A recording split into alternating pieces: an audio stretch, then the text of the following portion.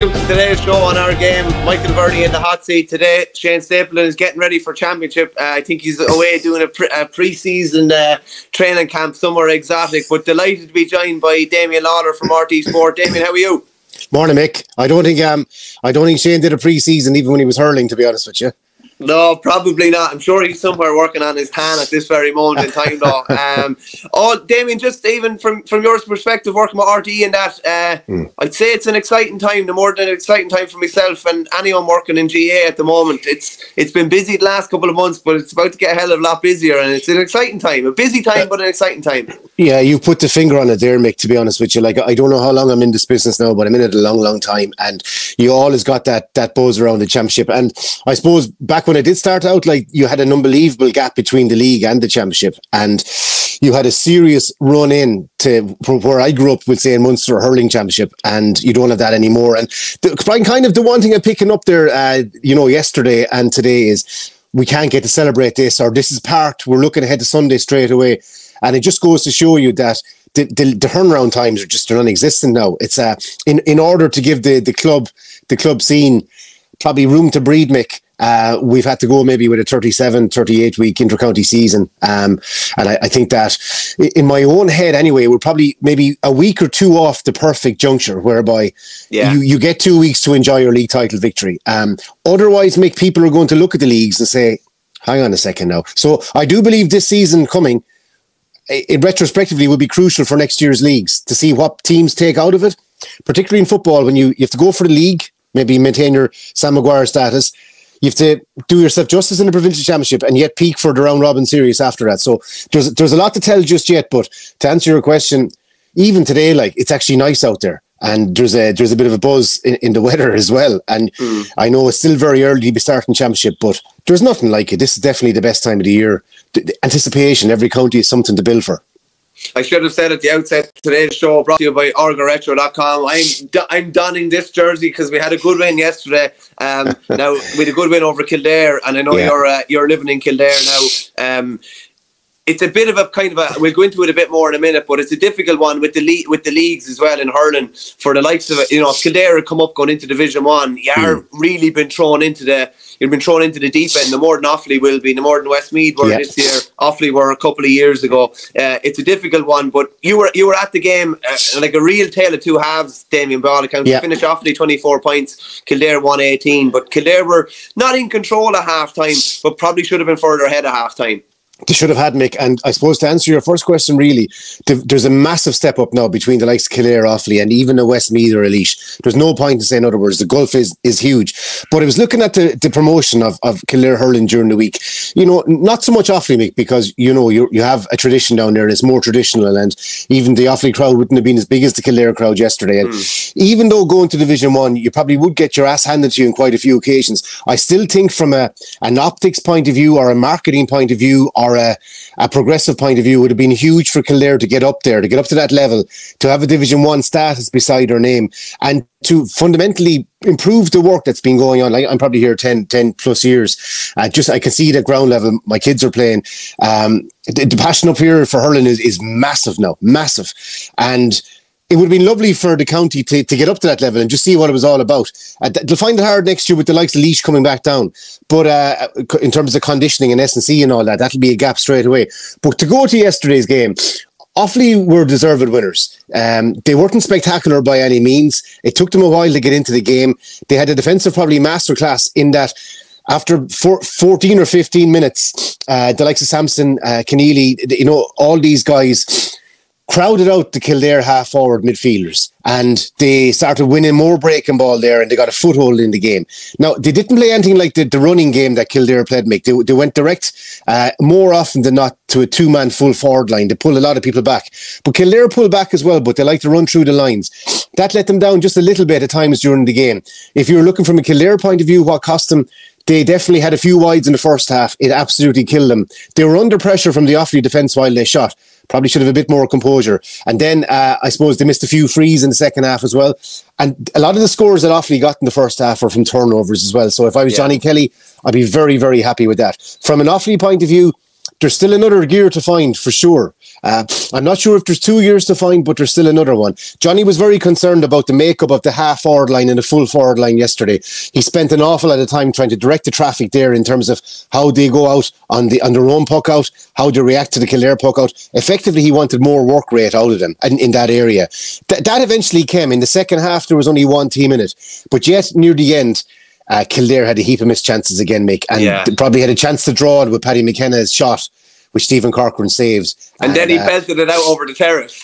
He did. I definitely saw him going into the balcony of one of the apartments beside O'Moore Park. So I'd say somebody was having a cup of tea and a sandwich, and an angry Corcoran sitter came in on the side. I wouldn't mind Brian Stapleton that used to play with Leach used to live in those apartments, and you'd always see when any big game was in O'Moore Park to be deck chairs sitting out. It was usually during the summer, and they'd all just be watching. But he might have got a brand new O'Neill's peeled into his window, maybe. Yeah. In terms of doing...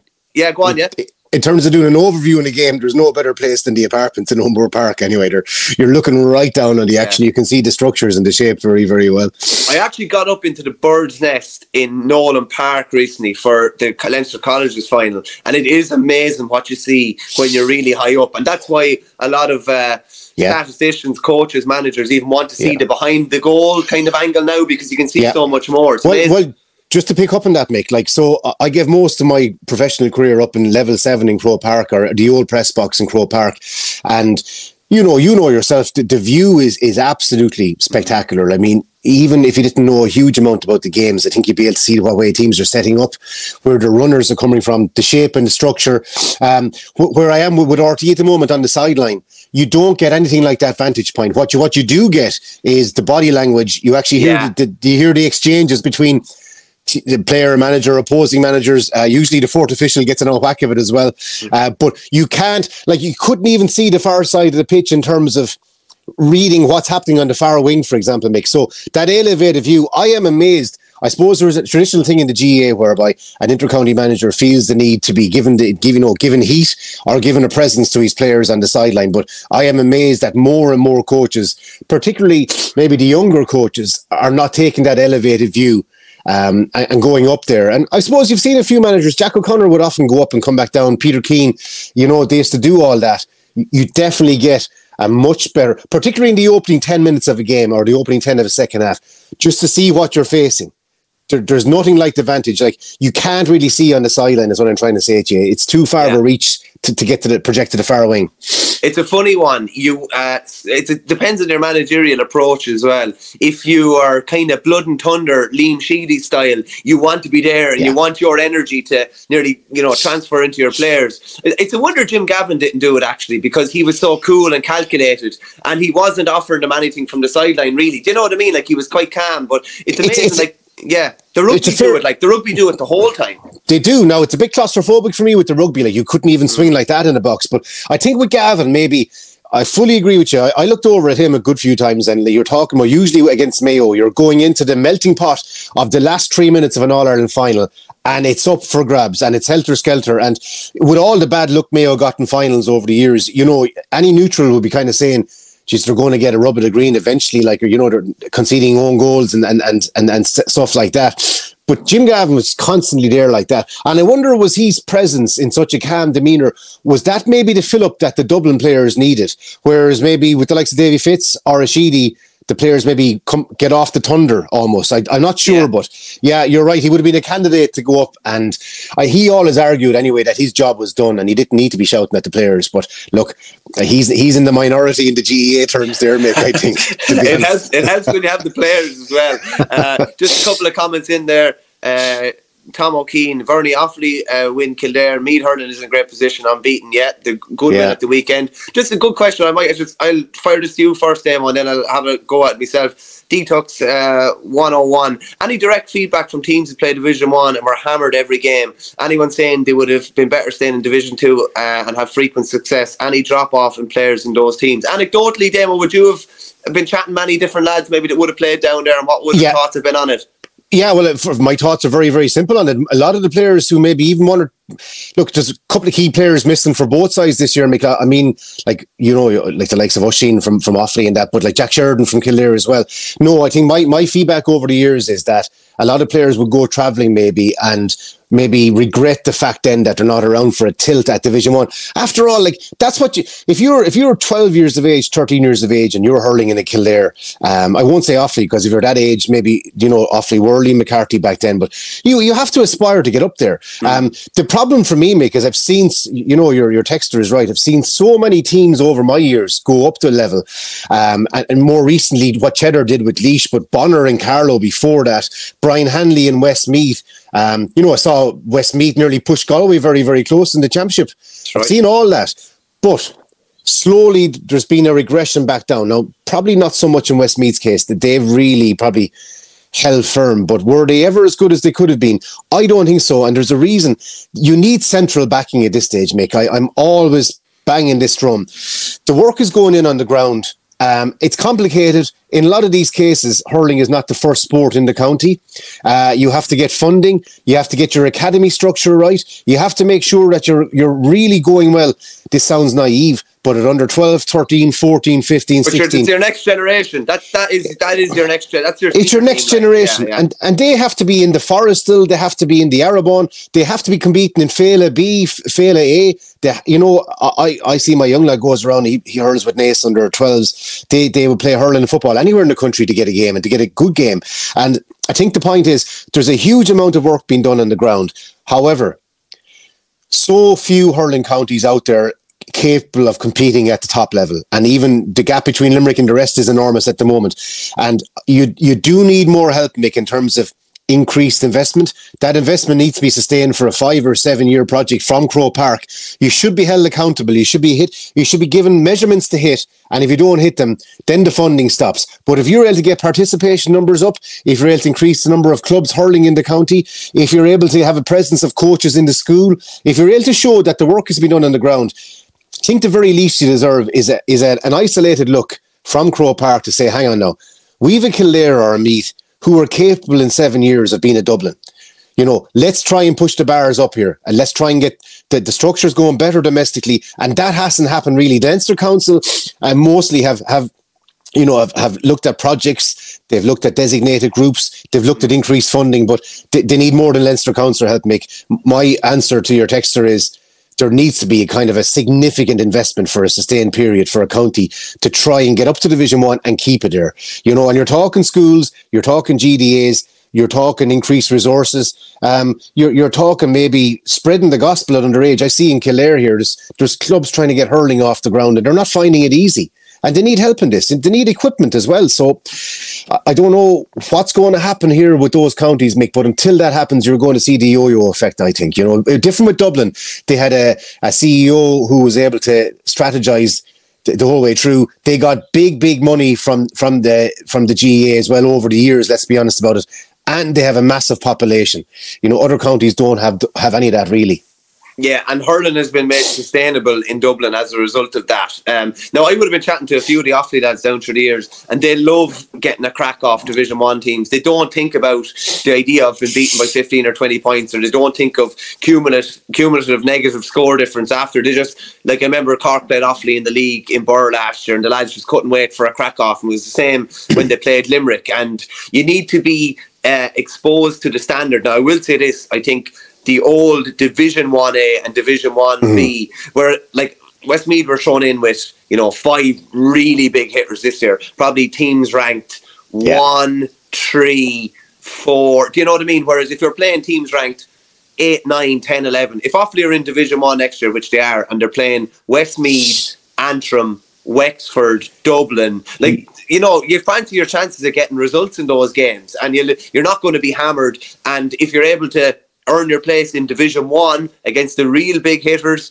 then so be it, then you've earned your place. But I think those sort of games would serve Offaly an awful lot better, but players don't really think about it like that, and they love getting a crack off the big hitters. There's no point in saying anything. No, they do, and they want to test themselves against the pace, they want to test themselves against the intensity. Like, they're unbelievably hard work themselves. But yeah, you're right, Mick, there's a graduated tier to maybe navigate when you get up to Division 1, and like it should be a little bit more accessible for these counties, whereby the counties you've named, they may have psychologically, even going into the game, they might have a different outlook on it altogether. And like, people were saying to me yesterday, oh, if Kildare go up, they'll get absolutely trounced. And I'm scratching my head saying, why would you get out of bed in the morning? Like, if that's your outlook, you know, you have to get up there and test yourself. And from a promotional point of view, what it would do for the game is sensational, you know. And like, don't get me wrong, Mick, I was going down to that game, like, you know, obviously from Kildare 1, and like, you know, listen, Demo, you hate Offaly and you're a Kildare fan. That's the way it is. You were going down to that game. You were going down to that game with ill will in your mind.